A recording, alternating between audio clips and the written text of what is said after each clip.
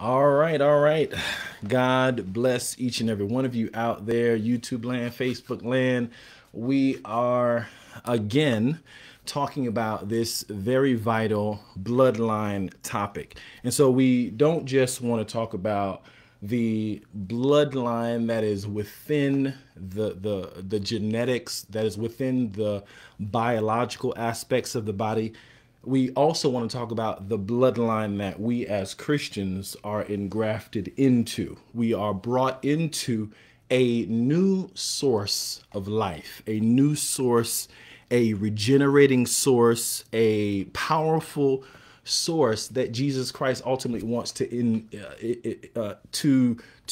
introduce us to, in a sense. So one of the things that's very important concerning God, concerning reality, because one of the things that we're fighting against is the perspective of reality, the perspectives of what is true, what is false, what is right, what is wrong. We're fighting these perspectives in reference to the people that are in the world. Everyone, for some reason, has for a lot of reasons, but specifically that they have these ideas of their own truth, their own standards, and so that's reality in nations that are prosperous, in nations that are rich.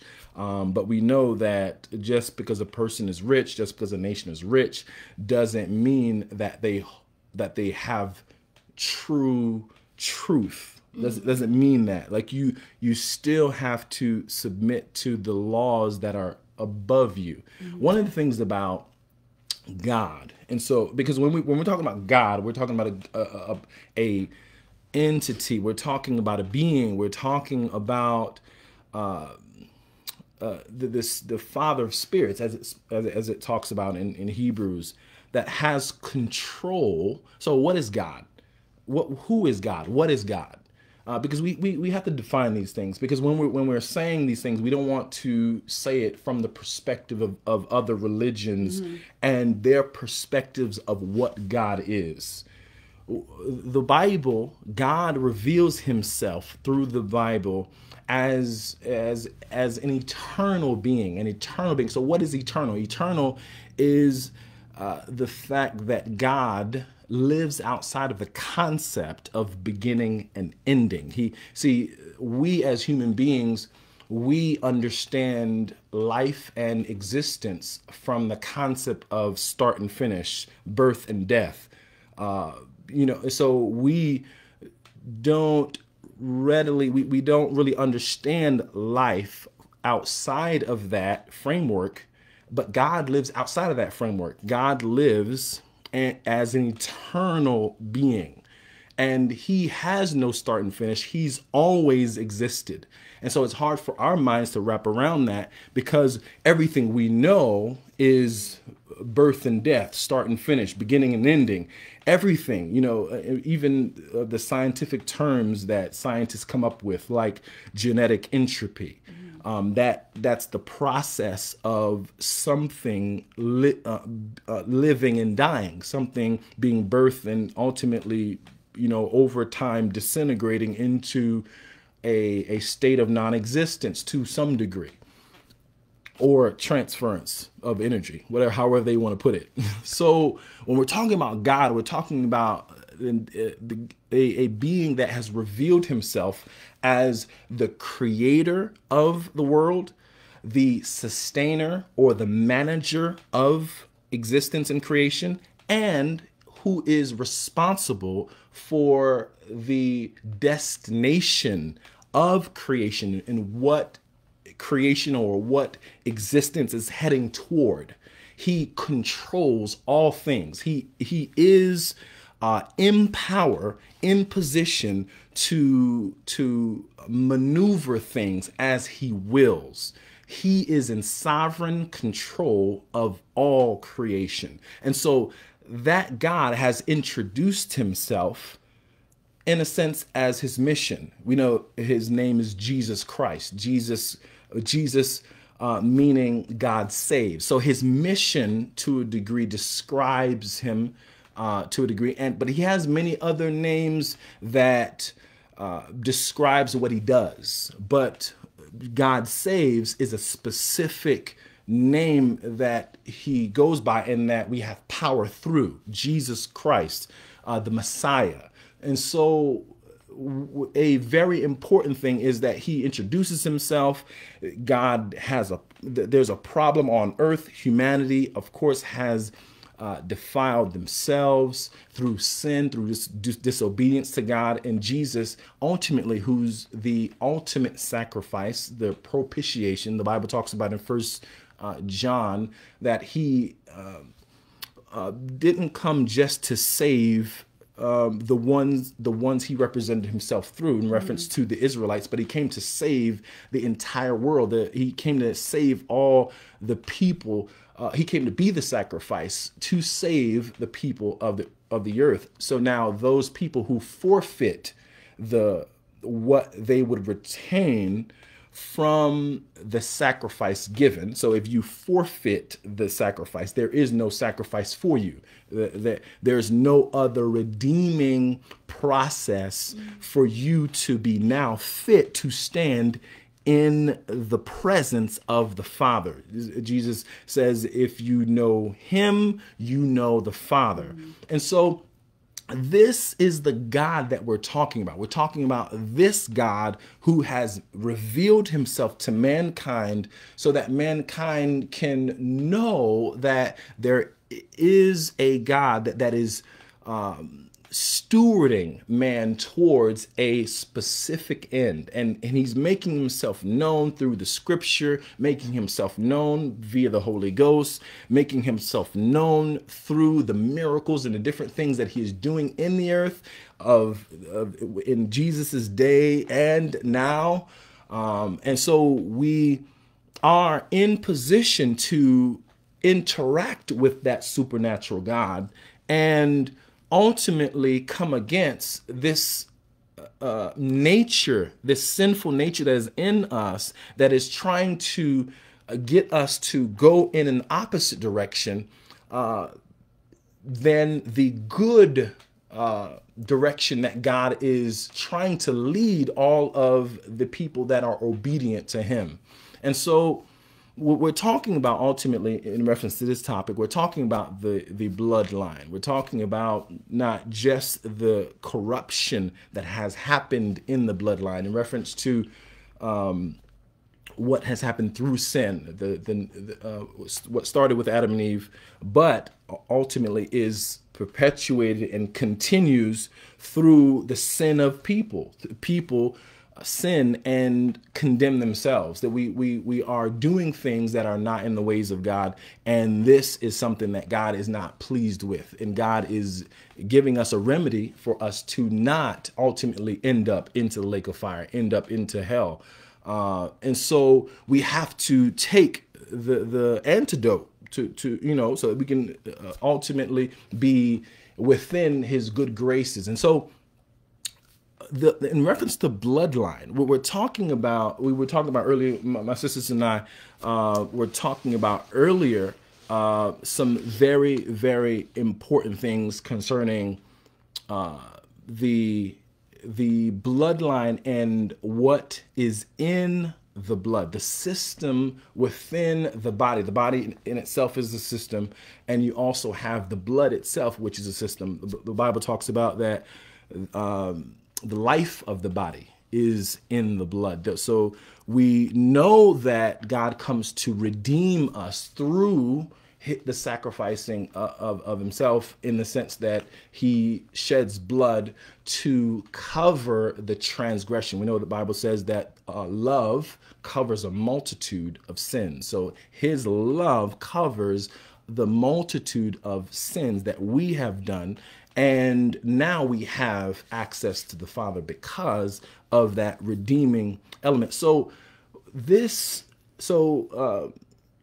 now, Sister Esther, I wanted you to kind of just introduce yourself and begin to talk about generational bondage, generational curses, the bloodline bondage, but also talk about the solution to what we should know about this transformation that Jesus is trying to do in the body of the saint. Hi, I'm Esther. So the thing about generational curses is that a lot of the time, if we are outside of the will of God, we will be blind to the fact that things like a generational curse is on our lives.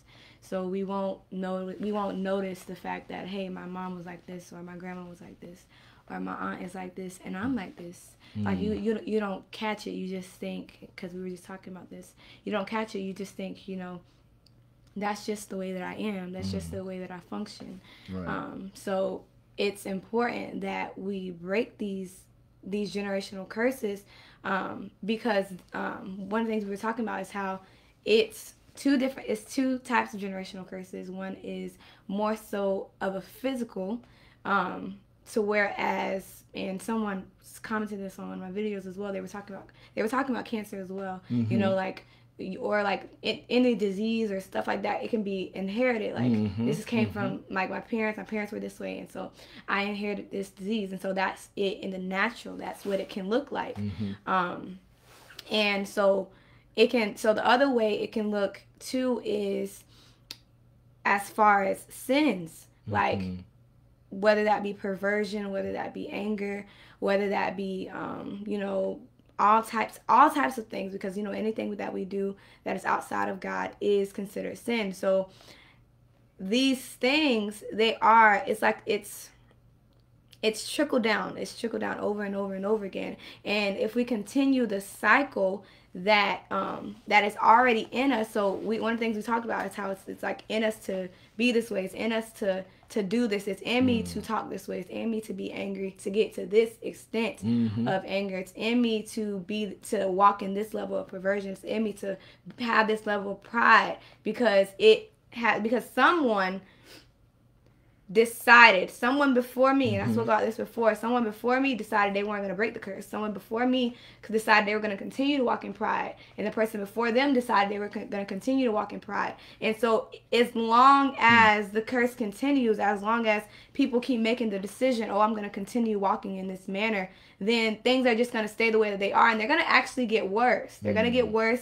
Your kids are going to walk in it as well, because that's what I was talking about. Like, you position your kids to walk in the sins of the people that came before them. So as the scripture says, train up a child in the way that they should go. But as what is happening is that people are positioning their kids in the way that they should not go. Like, I'm positioning my child, even though my child is not here, I'm positioning them to I'm bringing on the curse to them. And I may not say that out of my mouth, but, through our actions, it shows that. It shows that. So it's not as simple as, Uncle Johnny or Uncle Doe, he just always smoking, or he just always on drugs. No, this is like this. That's in you guys to do. You like people before you. That's all they did. So it's not as simple as that. Right. Another thing that I was talking about before is that, a lot of people think that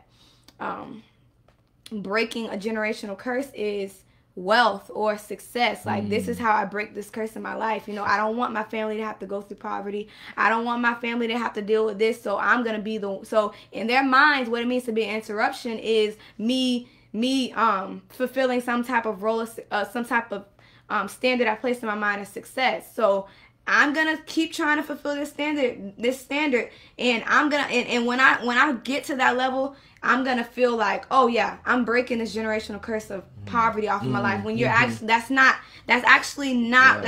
wrong way to do it, because So I was talking about in my other video how, obedience is the only way that we can break the curse. So you can't break it by becoming successful. You can't break it by, by chasing after this or chasing after that. Like, that's not how it happens, because poverty may be a generational curse in your bloodline. Like people may always be poor. or like you just don't know how to handle your finances, but you're going about it the wrong way because you have a worldly mindset that says, oh, this is how you break this. This is how you break this. You know, your family members tell you, you know, you need to make something out of yourself. You need to go to college. Right. If you go to college, you know, in high school, that a lot of that was what I heard. You know, I'm the first person. You know, when you're at graduation, they say things like that. Oh, this person is the first person to graduate high school in their family, or this person, like, that's not really breaking a generational curse. Like that's not doing anything. So this person is the first person to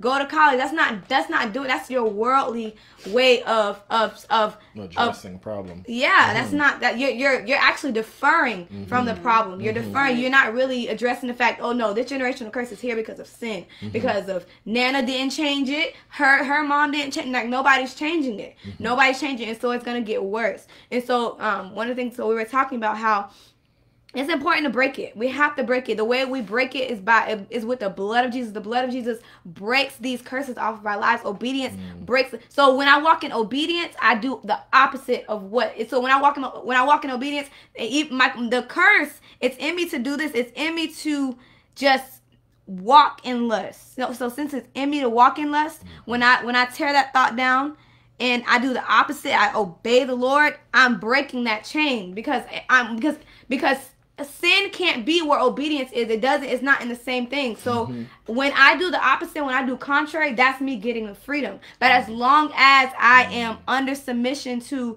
this way of thinking, as long as I'm under submission to this worldly way of doing things, I'm not going to be able to get free, because I think that the world is my answer when Jesus is my answer. Amen. Amen. Amen. Glory to God. So, sister, introduce yourself as well. Okay. And, just continue to speak on the generational bloodline bondage that we are seeing each and every day, and how people are glorying in bondage and not realizing that it's something that they should be ashamed of, not something that they should glory in. Okay, so I am Princess Liberty. So I want to just piggyback off of what my sister was talking about, as far as just the bloodline and just the effects that it has on our generation and on our family line. Now, many people don't understand what a generational curse is. So what a generational curse is something that's repeated. It's a cycle. It's like a trend, meaning, like, I think someone said it already, like, okay, my father was an adulterer. My grandfather was an adulterer, or my grandmother, or, and now I'm dealing with the same thing. Or there's like a generational curse of divorce, and it seems like I'm okay with that, like I'm justified, and we make excuses. Well, my grandma did it, my grandpa did it, my mama did it, I'm okay, not really looking for a way out, because I don't think many people understand that it is an actual generational curse, or that it's within the bloodline. Because like she said, they look at the success part of it, like, no, I'm gonna go off, I'm gonna be something with myself, I'm gonna make my mom proud, I'm gonna break the family curse by doing this, I'm not gonna have a child out of wedlock, I'm gonna wait till marriage or whatever like that, I'm gonna stop cussing. Sometimes I hear people say that I'm gonna change, I'm gonna turn over a new leaf, as the word calls it, and that just pretty much means, okay, I'm gonna stop cussing, I'm gonna stop being disrespectful, I'm gonna stop stealing, I'm gonna stop lying on my taxes, I'm gonna stop, manipulating people. Like, I'm gonna just stop doing certain things, but there's no real change happening on the inside. So when it comes to the bloodline, I heard it said that the blood, it is the life of the body, and we don't understand what's in the blood. What's in the blood is controlling us. We need the blood of Jesus to undo a lot of things. So the stuff that's in our blood from our family line, we have to break it, but we have to want to break it, because it's controlling our lives, and it's opening up the door for destruction. It's making way for the enemy to come in and destroy our lives, and also our generation. Like, many people, they want a different life for their children, but they're not really, like, they're not trying to make no changes in their life, no real changes. Like, okay, like, for instance, I'll give you all my own personal testimony. Like, my grandma had my mom at a very early age. My mom had me at a very early age. So it was already expected with me that, okay, you're going to have a child early, because even the world can see patterns. Even the world understands cycles. Like, you're going to be like your Uncle Jimmy. Or, you know, you're going to be just like your father, you know, Tim or whatever. So even the world can see the pattern. So by the grace of God, I was able to prove people wrong by not allowing that to fall on me. Me having a child out of wedlock at an early age, I was able to break that. So many of you have the ability and the power to break it now. You don't have to accept it just because failure is in your family and everybody's okay with it. We're so like desensitized to failure. Well, you know, it's life. Well, it happens. It's in me to do. It doesn't have to be in you to do, because we have the blood of Jesus that washes and cleanses us from our sins. And I want to even add that even in our bloodline lies our identity. And that's one of the ways that the enemy likes to come and destroy us, because Jesus said that he comes but to steal, kill, and destroy. So in our bloodline and in the generations, it's already things set in order for us to do. Like, it's already set in order for me to fall in this area, for me to get a divorce, for me to fail in this area, for, you know, me to fall into drug addiction. Like, it's like that door, like my sister said earlier, sin lies at the door.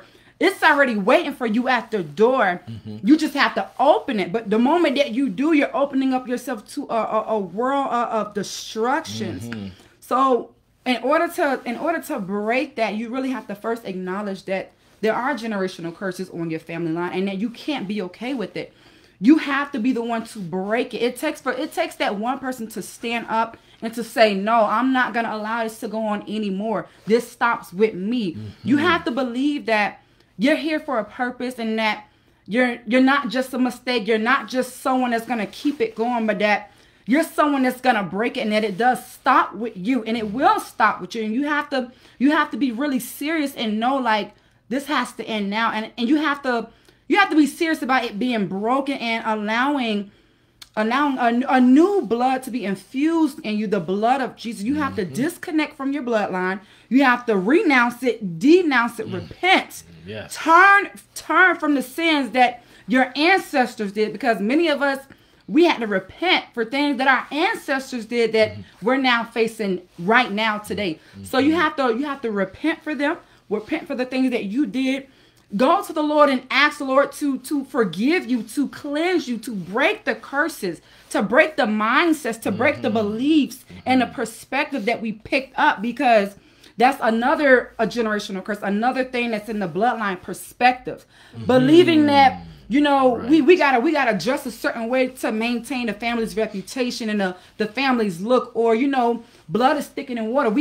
We all, one go down, we all go down. Like, if you fight, we all fight. So, you know, let me know if I need to be down at the end of the corner. Like, let me know or whatever. But that has to be broken. We have to disconnect from even those mindsets. How the world tell you, you know, to follow your heart. Like, you know, follow your heart. You know, don't trust no man. You know, be your own woman. Be your own kind. You got to disconnect from that and be connected to the blood of Jesus that can infuse you with the power to love, with the power to forgive, with dominion, with authority that many of you need to fight the curses and the demonic spirits that are over your family line, so that you can be free, and that your generation, your seeds, can be free as well, in Jesus' name. Amen. Amen. So we are seeing the fact that even though these things are in our blood, even though there are things that you can physically see, as my sister is saying, in reference to cycles throughout the generations, one of the things that we have to remember is that even when you are in a particular, you know, you can see a generational curse or whatnot. But one of the things that the enemy does is he allows you, and he likes for you to engage in the generational curses. And guess what? There's a familiar way or a familiarity about you operating within the generational curse. So some people can, you know, because the devil wants you to love the generational curse, wants you to love and accept, and in a hopeless type way, allow yourself to be drawn away by this generational curse. And so the thing is, the familiar parts about it will make you think that, oh, it's something that's acceptable. It's something that I should do. It's something that, it just comes so naturally. It comes naturally for me to act this way. It's natural for me to be this. It's very natural for me to curse people out. It's natural for me to just be flirtatious and cause men to fall over me. It's very natural for me to just make money and give myself to mammon, give myself to this spiritual God that I don't even know it's a spiritual God, but I'm giving myself to the pursuit of money. And people will say, well, oh yeah, he's doing good. He's doing right by his family. He needs to work 24 hours a day in order to, produce for his family. If a man doesn't work, they won't eat. They will even use the verses within the Bible and pervert them. Oh, if a man don't work, he don't eat. He should work, but they pervert the work part. And they say, oh yeah, work all day. He comes home tired and full of dirt. Oh man, that's a real man. He's walking in the responsibility that he's supposed to, walk in, because, he's laying it all down for his family, but he's going straight to hell doing that too, because there's a balance. There's a understanding of who you are first. And then everything is subject to who you are. If you are a servant to Christ, then everything has to submit to that identity. But if you're not that, if you want to just walk in the ways of the world and do the things of the world, then of course you're going to live a life that represents you doing anything. You can do anything. But the problem with you doing anything is that you're not responsible, or you're not in control of the ultimate results that you get from that. You may have been a good father, good uncle, good this, good that, because you provided financially. But guess what?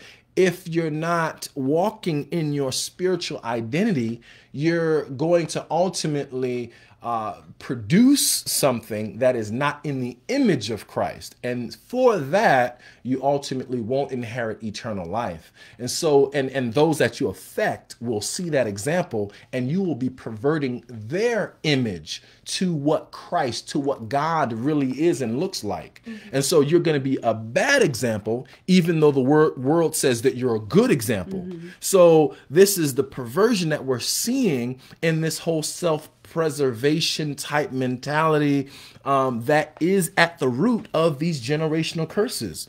And so let's talk about the Christ bloodline. Let's talk about the engrafting into the faith. The Word of God tells us about the engrafted word that is able to save your souls in the book of James. And so that's something that means that there is an implanting of the word of God in a born again believing Christian that produces fruit in their life, that produces characteristics, that produces traits, that produces an identity, beliefs that ultimately cause the person to walk in the identity and be a person that embodies the ways of God. And so there's a woman in the Bible, Esther. And so in the book of Esther, there's something very powerful that we see. Esther, of course, she being herself an interruption. And so when we say interruption, what do we mean? We mean that there is a pattern, or there's a way that the family is going, but yet God chooses you specifically to interrupt the direction of the family and has a specific work for you to do. And that work is within his identity for you to ultimately be a son or daughter of God, so that you can ultimately be pleasing with pleasing to him, and for you to be engaged in the work of God in reference to the transformation of the world. And so interruption is something that every Christian is to a degree, unless you come from a direct background of people that were saved. If you're a mother and father that was saved, you're a continuation of something that ultimately was birth of God. But if your parents were not saved and you are saved and you're full of the Holy Ghost and you're, a born again believer, you ultimately are an interruption. So you're interrupting the generational downward spiral of corruption. You're interrupting that, and you're going the opposite direction into life in Christ. And so that's very important for all of us that come from unsaved parents. So in reference to Esther, a very powerful thing happens as she is the interruption that is chosen for a specific task. You have the king at that time, the Persian king at that time, King Ahasuerus, who gets in a situation to where his wife at the time, Vashti, disrespects him, and they take that disrespect very, and they don't take it lightly. They take it very harshly, and they go and remove her from her queen position. And they go out, they send word out throughout the kingdom for young maidens to come and be ultimately candidates, or like a contest to see who would be the next queen.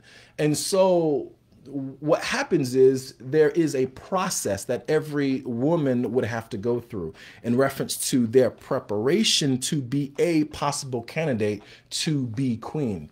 So they go through this 6-month process of being purified with oils, myrrh, frankincense, and whatnot. And, so it's a year process of many different things that they're going through, many clothes that they're wearing, jewels that they're wearing, things that are being given to them so that they can have the attire of a queen, the attire of someone that the King Ahasuerus in a sense would delight in. And so Esther is ultimately chosen, but the awesome thing about what the women are going through as far as their process is that this is similar to what we go through as, the Word of God calls us the bride of Christ. Mm-hmm. So because we are the bride of Christ, there are specific things that we are going through as far as our transformation process on earth. So as we are being transformed, God is doing things to prepare us, changing our personality, changing our characteristics, changing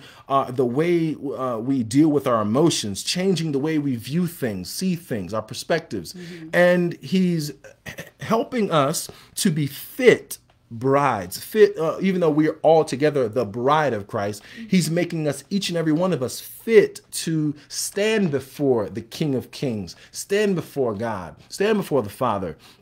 And so that's precious, because we go through these things, and it's just it's like what we see in the book of Esther, to where the women go through this year process of them being prepared to meet the king. And so it's important that the true Christian takes on the mentality that they ought to be transformed, that they ought to not come into Christianity thinking that they will just take the old and polish it up and try to make it new, try to bring the world into the kingdom. Mm-hmm. That's not something that should be done. That's not something that should be popular, especially within the church. But we see the church wanting to bring in things that they have not renounced from the world. And so this is what feeds the generational curse. Mm-hmm. This is what feeds the false perspectives. Mm-hmm. This is what feeds the recreation of bloodline bondage. This is what feeds it. So you have when you don't renounce these things that are in the world, the world is in a very cunning way, seeping, of course the enemy is at the root of this, seeping through your profession of faith to get you to walk or be or act or think in a way that is not born again. That is not, this is why the word of God talks about being renewed in the spirit of your mind in the book of Ephesians. And so there is a renewing, a transforming. So of course we know, be not conformed to the world, but be transformed by the renewing of your mind. 1 Peter, as obedient children, not fashioning yourselves according to the former lusts in your ignorance, but as he who has called you is holy. So be ye holy in all manner of conversation. So we have this transformation language, is transformation identity that is being proclaimed throughout the word that people are ignoring. People are willingly participating in other things that are hindering their development in Christ and not positioning them to be good representatives. As Peter says, obedient children, as obedient children, not recreating myself. I did the whole rap thing in the world. Now I want to bring that in the church. I did the stripping thing in the world, and now I want to dress like a stripper in the church. I did the whole manipulating thing in the world, and now I want to manipulate scripture and get people to do what I want them to do. You know what I'm saying? You did all sorts of things in the world, and you don't renounce those perspectives of fear and that mentality, and you allow it to recreate the bloodline. So you have that system, as I was talking about in the beginning, the system or the identity within the blood that is not fully saturated by the blood of Jesus, because the blood of Jesus is what we at times we talk about pleading the blood of Jesus. We're proclaiming the fact that the power of Jesus exists in his sacrifice, exists in his blood, and so people can plead the blood of Jesus and ultimately see power given to them, grace given to them, strength given to them, so they can continue in the identity of God and not the identity of the flesh, in the flesh. And so, Sister Esther, I want you to continue. I have a question.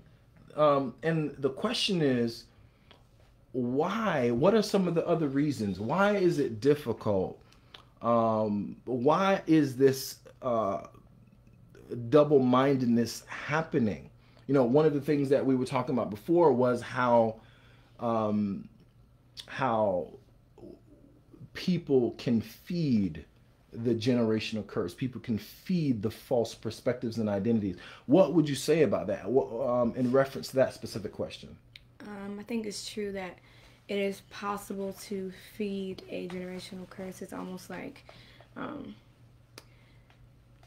it's almost like feeding a monster. Like you know that your flesh wants you to do one thing, and so it's like when you feed your flesh, there's a good feeling.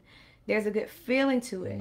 So as far as our soul goes, in our soul, there's a lot of familiarity. So because of that, when you act out in your flesh and when you feed these generational curses, it's gonna, like he said before, when you act in it, there's a feeling of, oh, this feels good because it's familiar to you because it's in you to act in that. So like she spoke about too, once you act in it, it's like sin lies at the door. So as soon as you act in it, it's like boom, you don't have to do it over and over again. You don't have to smoke weed over and over again for you to become an addict. Like no, you have that one smoke and now you're gone, because the enemy doesn't care. After he gets you, he just wanted you to do it one time. And he so as far as the enemy goes, so when he sees people who are readily in sin, he doesn't really pay attention to those people. Oh no, that's just what you're going to continue doing. That's just what you do. It's the person who has not did that, is not necessarily acting in that, who hasn't done it. So if we're talking about the person who tries drugs before they weren't doing drugs. So then the enemy can say that then the enemy is trying to get them to do drugs. But once they do it, it's like, oh, okay, now I got you. Now you're going to continue doing it. Now you're going to continue doing it. So it's important that we not feed the generational curse, and because like I said before, you'll keep acting in it. Now the people that comes after you, they're gonna continue acting in it, because just like you're feeding, you're feeding this demon, you're feeding your flesh. And one of the things about feeding monsters, the more and more you feed it, the more and more it controls you. So the more I give into this, it's gonna become me in a greater way. Like you're really gonna feel bound to it. You're really gonna feel like this is who you are, because you keep walking in it. You keep walking in it. And so when we, like I said before, like when you make a decision to change directions, you feel lighter.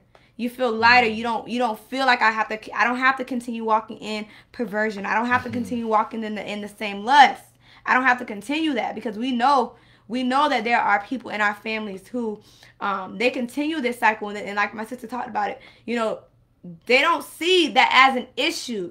You don't see incest as an issue. You don't see that as an issue. But and what a lot of families do is they try to keep it under that, it's like a family secret. You'll go around each other for the holidays and everything, and nobody will ever speak on what happened. Nobody will ever talk about it. People will take it to their graves before they speak up about it. So they'd rather be fake around each other, and then they'll just throw out the what she said, blood is thicker than water. Yet these things are happening in the family, yet nobody talks about it. And they're going to continue letting it go on. They're going to continue letting it go on. And in that ignoring of the generational curse, in that ignoring of the very relevant sin that is happening here, then you feed it. You feed it. And another thing is, when these things happen in your family, the more and more you feed it, this person may have been molested, or this person may have gone through some type of trauma in their family. And as they get older, like me and my sister were talking about earlier, now you're gay. How are you gay? Oh, because this happened and nobody addressed this. Nobody ever addressed this. There was never any type of coming together. No. And the thing is, so when you get out into the world will tell you got to turn to drugs for you to get your mind off that, because it'll keep coming to you. The past of what happened to you is gonna keep coming. So you gotta do this. You gotta do this. You gotta get high. You gotta do music. You gotta find something to overcompensate in, so that you don't feel that. You don't want to feel that. So that is what drug use is. You try to forget everything for a moment. You'll forget everything for a moment. Then after you're done, it's back. So you got to do it again. Right. You got to do it again and again and again until you can't take it anymore. So you'll wait a few minutes and then you will do it again. So we have to really be serious about breaking these things in our lives, because the enemy is looking for you to continue in it. I'm telling you, he's looking for you to continue in it. And if you know the Spirit of God has identified specific generational curses in your family line, and you have not addressed it, you will be held accountable, because you know the sinner. What we can say about the sinner, a lot of them don't know. They don't know. They are in ignorance to what is going on. But when the Lord has revealed things to you, oh no, this is happening because of this. Right. You're this way because of this, and you don't change. Oh no, you're feeding it, and it's going to continue. Right. It's going to continue. It's going to continue. These things, these cycles that happen in our families, they're not just something that we hide up under the rug. Right. No, those are things that we take to the Lord. Oh, it's in my family to be this.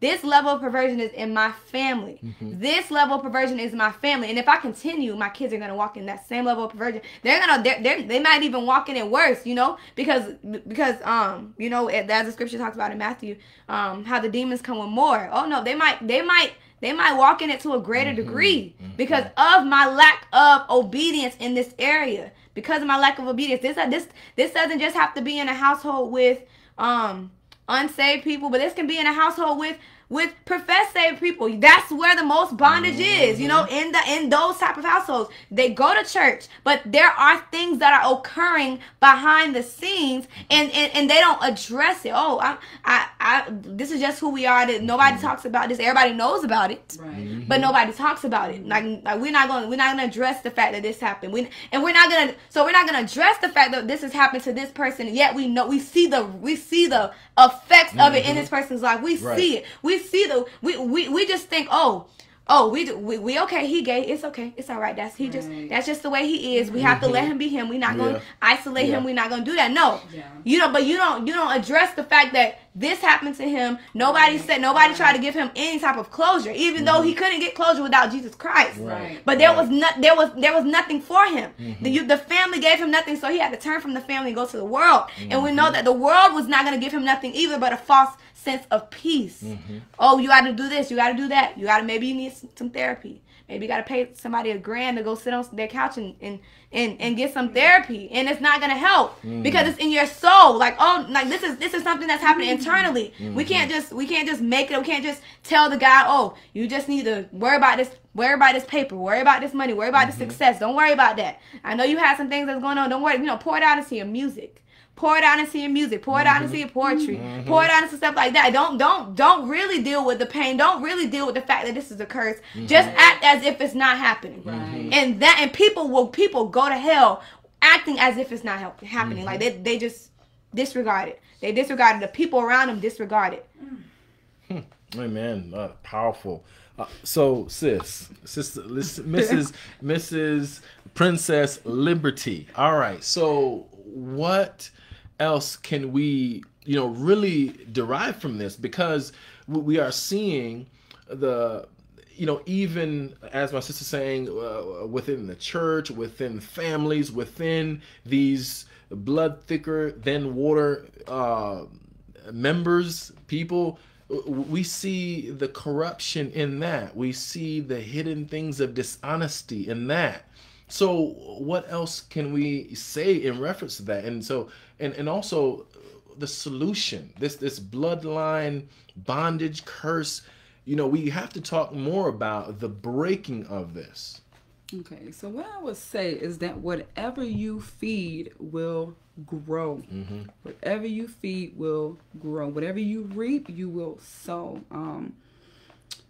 A lot has been said, but one thing that I want to add is that even if you may know and you may be aware of the cycles and the generational curses and you don't break them, I know a lot of people will try to make a change for the sake of their children, meaning I don't want my child to grow up the way I did, or I don't want them to struggle like how I struggled. I don't want them to grow up in a neighborhood that I grew up with and how I turned out. So even with that, people will try to make changes but not really confront the root, because I know earlier we were talking about the root being sin. Like it's easy for me to move my child from one city to the next city. It's easy for me to switch up their clothing. It's easy for me to give them everything that they want. But if I'm not confronting and addressing the root issue, and one way you will know, because some people may say, well, I don't know if I have generational curse. I don't know if I'm repeating a cycle. You will see it in your character. You will see it in your personality, meaning, as it was already said, like, why do I feel promiscuous? Why do I feel that when I go into a certain atmosphere, I want to dress a certain way because I want the attention of men?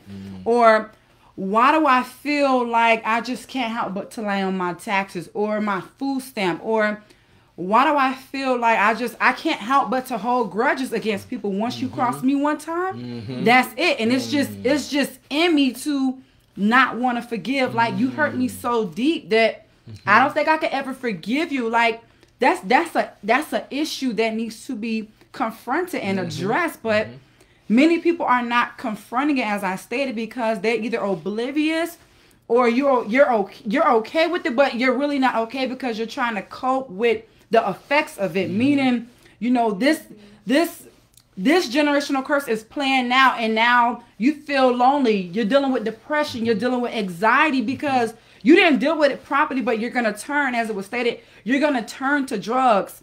And it's going to give you that temporary buzz, that temporary feel. But once it wears off, you're back to dealing with that real issue that only Jesus Christ can can save you from. So the issue with the curse, and the reason why it's such a bad thing, because you may say, why? What's the big deal? Like, why is it such a big deal? The enemy wants to destroy your life. He wants to destroy your generation. He wants to destroy your seed. For the first thing, you look like God. God made you in his image and in his likeness. You look like God. The enemy wants to destroy your life.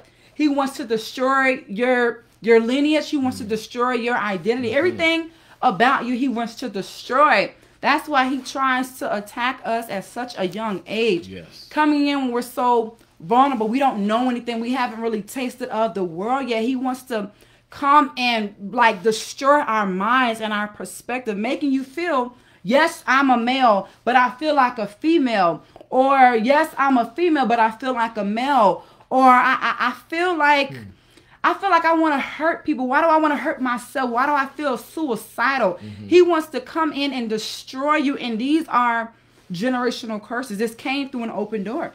Someone did not stop this in its trap. You have the opportunity to stop this in its trap. As you heard mentioned about being an interruption, you have to stop it. You have to break it so that not only you can be free, but that your lineage can be free. And the way you get free is by, as I stated, acknowledging the curse, acknowledging the cycle. You know, that thing that repeats itself, that you keep going through every season. Like, why do I keep going through this every season? Like, you know, every time I turn around, you know, I find myself in a relationship and I keep getting my heart broken. Or, you know, I find myself keep losing a job. Or, you know, every time I turn around, I'm sick because I speak death over myself. Because it's in me. It's in me to do that. You know, I grew up hearing not me personally, but, you know, you may say I grew up hearing my grandmother speak life about her, you know, speak death over herself. Like, man, you know, y'all make me sick. You're like your daddy. I can't, you know, I can't wait for your mama to come and get you, your daddy to get out of jail. You know, you're used to them speaking death. Or, you know, maybe you grew up hearing your grandma gossip and that's all you know. Like, all you know is gossip. Like, I just can't help but the gossip. It's in me to do. It's been engrafted. And it needs to be unengrafted out of you. You need the blood of Jesus to infuse your body to the point where all you know is Jesus. All that comes out of your pores, all that flows out from your generation is the love of God, the righteousness of God, the glory of God, the power of God, the dominion of God. So it has to be broken, but someone has to do it. You can't say, well, I've already failed enough in my life. I've already got divorced, or I've already had a child out of wedlock, or, you know, I've already done these things. Don't let that stop you. Don't let that be an excuse, because as my sister was saying, like, you're going to be without excuse when you stand before the Lord. So don't feel like, you know, I've done too much already. I'll just leave it for my child. It may not make it to your child. Like, your child may not be given the same opportunity. Like, their generation may be a lot worse. So you're able to hear what we're saying. So this is the opportunity for you to break this. God has given you an open invitation. The enemy don't want you to hear this. The enemy wants you to turn this off. But God is saying, no, hear what they're saying, because I want you to be free. I'm presenting to you freedom. I don't want this to continue through your bloodline. I want you to be free from addictions. I want you to be free from drug use. I want you to be free from fornication. I want you to be free from suicide and depression and anger and bitterness and those thoughts of murder that rises up every now and then. He wants you to be free from that. And he wants it done today, not tomorrow. Tomorrow may not be guaranteed. So what you have to do, you have to go before the Lord and confess that you need help. And like it was said, most of this is amongst the believers, those who are in Christ. And they have issues, they have characteristics, they have flaws that are there, that are present, that needs to be broken. The mindset that tells you this is still okay. As my brother was saying, you feel like it's okay to still have one foot in the world and one foot in the church.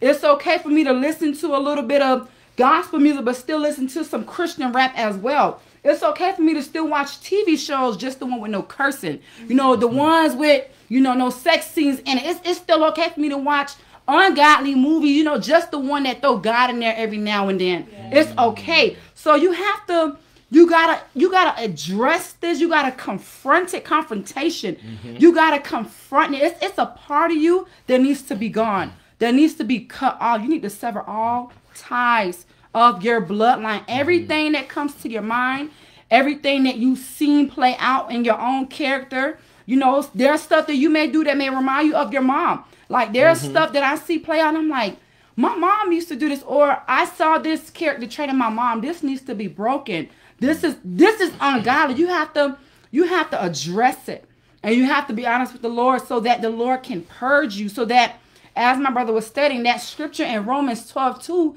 having your mind renewed, not being conformed to this world, because the world has shaped our minds so bad that sometimes it's hard to see the truth. Right. It's hard to see what's on us, what's keeping us from going forward. It's like we're hitting a barrier. Like, why can't I go forward? So you have to allow the Lord to renew your mind, to purge and to cut away everything from your bloodline, everything that you picked up from the world, so that you can be free, so that your lineage can be free, so that there could be a clean bloodline running through your vein, not one that's been tampered with, or one that's been contaminated, or one that has, been just corrupted.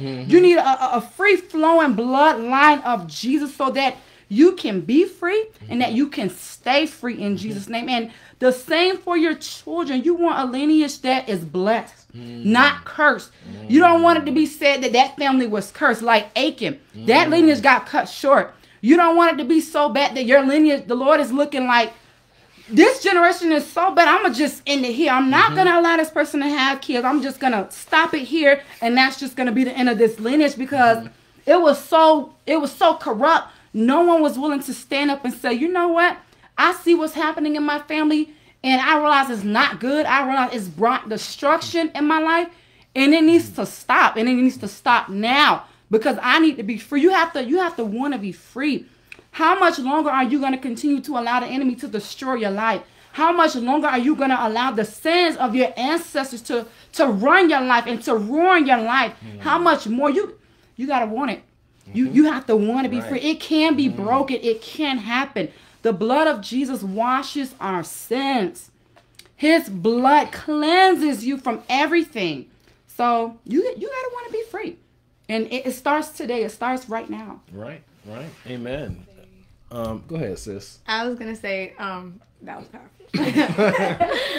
No, I was going to say, because I was thinking, so one of the things that I believe is that, as far as like one of the generational curses, I believe that lukewarmness can be a generational curse, because, just from my personal experience, you can see the people that came before you, like your aunt and your uncle and your grandma. Like, you see, when you grow up, when you're a child and you grow up, and all you see is your parents acting this way, and then they go to church and they don't have any type of holiness about them. They don't tell you, they don't try to tell you about God. They don't try to tell you about the Bible. They don't try to tell you about scriptures, but they still go to church. They'll go to church every now and then. So you'll see them go to church every now and then, but you'll see them at the club as well. And that is sinning. Like, one of the things my pastor said a few months ago was, some things are taught, other things are caught. Like, I don't have to teach my child. I don't have to specifically say out of my mouth, oh, you can be worldly and go to church. I'm not going to say that out of my mouth, but I'm going to do that with my actions. And so when my child sees that, they're going to think, oh, that's just what a Christian is. When before I came to Christ, I thought that's what a Christian was. Like, oh no, you don't have to. And so since I thought that's what a Christian was, when I saw other Christians, I would think, oh no, they're doing too much. That's just like, you're just doing too much. That's not like you don't have to do all that to be saved. Because the people around me didn't do all that to be saved. No, they still talked about heaven. They still they would curse, but they will still talk about God every now and then. It will be a little carnal, but they will still do it. And that was like, it was sin mixed signal. But I would still catch some things like, oh, okay, so that became my normal. I didn't know about scripture like that. I would go to church every now and then, but I didn't really. Y'all gonna think that y'all gonna think that I'm Christian. But before I didn't know so much about. I never had read a Bible, but I was at church. Like I said, I would go every now and then. I was so confused. I thought Mary and Jesus was married. I didn't know anything. Nobody ever sat down and said, "Hey, this is what this is what this means." I would hear some names in the Bible every now and then, but it was never like nobody ever tried to help me. Nobody ever tried to teach me the ways of God. Nobody ever tried to do that. The closest thing I ever got to that, that was a messy situation too. Right. So my experiences and the things that I saw around me, they didn't shape me for it to be a son of God. They didn't shape me to be a woman of God. So when somebody can ask me, "Oh, how do you know that Jesus Christ is the only way?" Because things were not set up for me to become a son.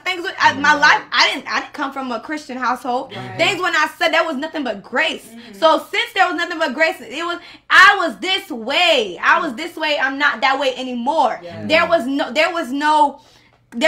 tampered. There was nothing around it to push me in the direction of God. Nothing at all. When I tell you guys, I didn't know anything about the Bible. I didn't know anything about the Bible. I didn't know anything. It took one phone call to get me to come to this church, and now I'm at this church, and now I'm being exposed to the truth. One phone call, that was the hand of God. That was the hand of God. If you would have known me, you wouldn't have thought because after getting older, I started to know more, but I was still in the world. And if you would have saw me, you wouldn't have thought that I knew about Jesus at all. Right. So when I would be in classrooms and I knew something, when I found out something about the truth, and I would still be in the world, when I would be in classrooms and me and my friends are talking about whatever worldliness, when we're just sitting there having conversations and somebody says something about Jesus, my mind goes, "Oh, I know Jesus. I know him," because I was exposed to some level of the truth. So I hear my friend say something crazy. Oh no, I know him, and I know that that's not true. I know, even though I'm in sin, I know what you're saying is Jack. I know that's not true. I know that's not Jesus. And so my mind would shift. It would shift for a moment, but it would go back. It would go back to the way that it was afterwards. Right. It would go back to the way that it was after. So I do believe that lukewarmness can be, you can send that to your child. You can send that happens over and over again through households, through lineage, that's just in people to be that way. And so I'm telling you, people really think that that's what a Christian means. A lot of people just don't understand. Like they just don't understand that's not gonna cut it. What do you mean that doesn't cut it? I go to church every Sunday, but there's no transformation of heart. So what are you saying? That is exactly. So for me to tell you that's not gonna cut it, you're gonna look at me crazy because you go to church every Sunday, and you're the Bible study teacher, and you do this and you do that. You're gonna look at me crazy. You're gonna think I'm the one that's in error. No, you're not changing in heart, so it doesn't matter how much you go to church. It doesn't matter what you wear. It doesn't matter how much scripture you know. Yes, we're supposed to study and show ourselves approved, but it doesn't matter how much scripture you know if you're not changing on the inside. And why am I not changing on the inside? Because I've always known this to be this, and I've always known that you can get into heaven being this way, and you can get into heaven even doing less than what I do. Because my cousins, they do this. They do this. And they still talk about God in the next sentence. So what does that tell me? Oh no, that's a mindset, and we have to break that way of thinking. We have to break the the Lord blesses you. And one thing she was talking about was how the Lord will cut your bloodline short. A lot of people in the world and outside of the will of God, they wonder, why is it that I can't have kids? The Lord has cut that off for you. He's cut that. No, you've done this in this line, and I can't have any more evil unless I'm going to destroy you. It's more than the natural. It's more than the natural. There are everything that happens in the spirit, that it happens in the spirit, then it happens in the natural. So it's not just as simple as I can't have kids. No, the Lord, Lord created you. He created you to multiply. So if you can't multiply, that's an issue you have to take up with the Lord. That's not man-made. The doctor can't tell you why you can't have kids. They can give you a small explanation, but they can't tell you what's really going on. You need to go to the Lord. You need to go to the Lord. It was Sarah. That was an instance where The Lord had to open her womb. Right. It doesn't say in the Bible that was necessarily the Lord sealing her and judging her in that way. No, Right. it was that she had to seek the Lord. But people are outside of the will of God. So why should he do that? No, your family line is this way. Right. Your family line, unless you break it, no, I'm not continuing this. Yes. I'm not, and that's actually him in his grace. Because if he was to allow that, no. Yeah, no, that's so true. And so this is what we're seeing, because God is after man's heart. And so if God's after man's heart, then there's a need for man to realize that. And so sometimes God knows that man is in pursuit of things. Guys, and man is in pursuit of relationships. Man is in pursuit of children. Man is in pursuit of certain things. And he sometimes can work through your pursuit and kind of reveal himself in that process. So you cry out to God for a child or whatever it may be, Right. and then and God wants to reveal himself and say, hey, I'm the one you're really looking for. Right. And so this is why sometimes, or matter of fact, a lot of the time, the Lord has to strip things from people in order for them to be saved. Like in order for them to get low, get to the place to where they realize that they are nothing without God, that they have something that is missing, something that they truly are yearning for, something because you can get things in the world and then you realize that they don't fulfill you. Yeah. You're just led to the next idolatrous thing. Okay, so will this fulfill me? It didn't. Well, this fulfill that didn't either. Well, this that didn't either. And so God is trying to reveal to man that he's that source of fulfillment, that source of power, he's the grace that we need so that we can really break these generational curses and these bloodline bondage perspectives. And so one of the things is that, why do we say break them? Because there is a level of effort, a level of seriousness and effort that's necessary on your part via the Holy Ghost, by the power of God, to literally violently come against that bloodline curse or that stronghold, that generational curse.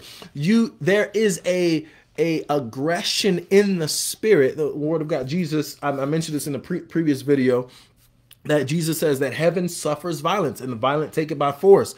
There is a necessary coming against this specific connection, because this connection is not something that's like, it's not some puzzle piece that like you can easily just separate from. The generational curse is not just some Twizzler that you can, and not just some small magnet or Twizzler, some candy you can just pull apart. This is a literal. This is why we are talking about chains. We're talking about things that are hard to pull apart, that seem in our carnal nature impossible to break. Right.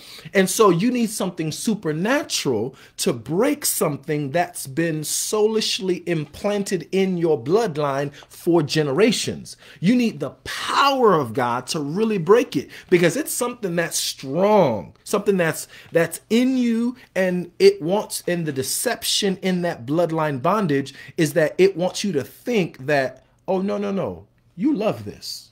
You love this. No. This curse, it's not a curse. It's a blessing. This perversion, oh no, it's not something that you should fight against. It's something you should support. It's something that you should encourage. It's something that you should prepare for your generations behind you to also walk in. Right. There's an internal deception. And so your body, it becomes an enemy. And so you have to get to the place to where you're spiritually alive to come against it with spiritual aggression. I mean, it's a beautiful thing when you see a 45-year-old man dance around in the church like a ballerina, because he is free. Freedom is something that an individual senses internally. Some people who are watching this, the youth that are watching this, they don't know what freedom feels like. They don't know they're, and so sometimes people say, oh man, the Christian's talking over my head. I can't understand what he's talking about. And so this is why the Lord has to encounter you. There's an encounter. There is a spiritual touching that you have to cry out for, so that the Lord can really lay hands on you and get you to experience the type of freedom that you see people, doing circles, spinning around like a ballerina for. Like that freedom is so invigorating. It's so awesome when you feel the presence of God on you. And so the youth, the youth that are in the world, they believe in the cessationism to where, the miracles don't really happen. Things aren't supernaturally intervened, and prayer don't really work, and this don't happen. Let's feed the poor and let's do natural things that we can see the evidence of.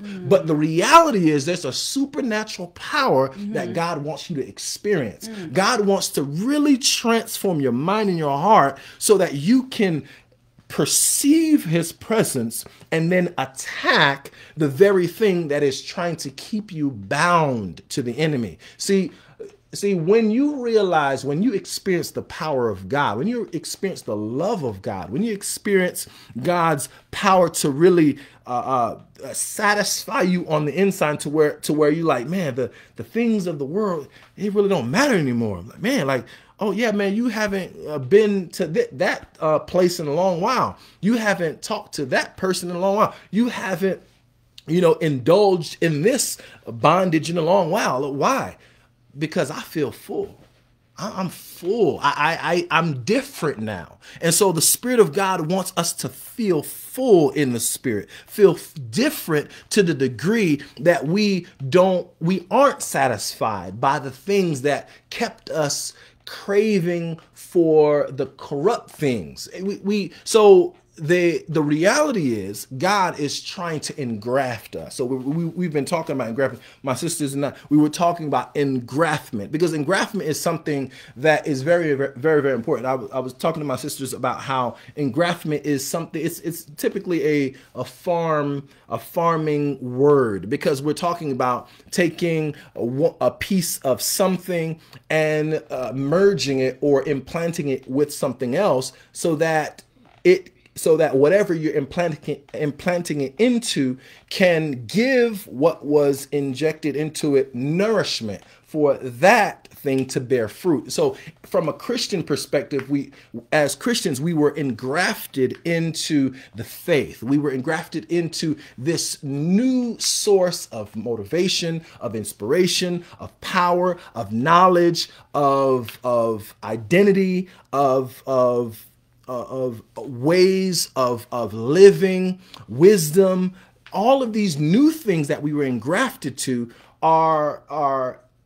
so now we're not satisfied by the things of the world anymore, because we have a new taste. There's a new taste in our mouths. There's a new perspective in our minds. And so the old things need to get to the place in your mind that they aren't things that you run to anymore. You have to run to the things of God. And so it does take a transformation. It does take that purification, but there's a hunger that you have to have so that you can really, truly be the new person that God promised you that you can be. So the youth need to realize that this engrafting that is happening is something that God is designing. So this is why there's nothing new under the sun. So we know that this farming perspective, to where you can put one branch to the stalk of a tree per se, and then you have the branch that was producing some other type of fruit can now also produce simultaneously with the tree that produces another fruit. And so because we are engrafted, we are people that can be changed. Because don't listen to the enemy that tells you that you cannot be new, that you cannot be changed, that you cannot be holy, that you can't be a person that is not worldly. Everyone's worldly. You know, the world will tell you that, or the false Christian will tell you that. Everyone's worldly. Everyone has a little bit of, you know, no. We need to come against the nature. The nature. You don't have to be worldly. Even if there's something in you that someone else sees, there needs to be a understanding that is temporary, because the Lord is going to reveal it to the person and then get rid of it, because God is that perfect surgeon that is able to take away things as he empowers a person, as he causes a person to grow and to be like him. And so this is important. This is the type of true transformation from the remnants of the bloodline that people need to know about. The bloodline is not cool. Like, don't listen to the enemy. Oh, it's cool to do that. It's cool to do this sin. It's cool. It's popular. Everyone does this. No, not the believer that is serious about actually going to heaven, that's serious about being like Jesus and ultimately walking in ways that will ultimately be invited into life eternal with God. And so this is what we're talking about. We, as my sister was saying, which was so powerful in reference to the renouncing of these things, the denouncing, the renouncing, the repenting, the affirming of the good things of God, you know, allowing the word to saturate you, as it says in James, you know, the engrafted word that is able to save your souls. And so that's what we're talking about. We're talking about breaking ties with the things of the world and re-educating ourselves in the spirit to know what God is pleased with, so that we can ultimately be the pleasing of God in Jesus' name. So any last words, my sisters, my beloved, grace-filled, power-filled, strength-filled sisters in the Lord? Yes. So what I would say is get free, be free, and stay free. You don't have to accept or receive the curses, the bloodline that is on your family just because you're a part of a family, or that you've been born into a family. The Lord will give you new family. Jesus said, those who do the will of my Father are my brother and my mother. So you don't have to feel like you're going to lose something. If you don't break free from the curses, you are going to lose something. You're going to lose your soul. So don't feel like you're obligated or entitled to have to hold on to these things. Don't just say, well, that's just me. That's just what I do. I don't see anything wrong with it. Like if you lust after women and you desire that woman in your heart and you just say, well, that's just what I do. I'm a man. That's just what I do. That's not right. And you can't be okay with that. Or if you're a woman and you say, well, I dress my body up because I like the attention of men. That's just what I do. I'm me. This is my body. You cannot think that way. You can't be okay with that. And you can't be okay with that for you or your lineage. You have to want this to be broken, and it can be broken. And God wants to set you free internally, outwardly, and all throughout your lineage. So that's what I believe. Amen. Any last words, my sister? So I would say, because we do want to talk to the youth as well. You know, you're not too young, or you know, it's not too early for you to make a decision to break a generational curse. It's not an age limit. Like you don't have to be old to say I'm going to break a generational curse. No, it literally starts with you. You're a person. You're a human. It starts with your life. Your life. You can change your life, and your life can be a glory unto a door for the glory of God, instead of walking in the traditions of the people that came before you. It doesn't have to be what you've always seen it to be. One of the things with the children of Israel, the issue was that they kept walking in the same cycles. Like that was the reason that they kept walking in the same cycles. The Lord said over and over again, hey, you're walking in the sins of your fathers.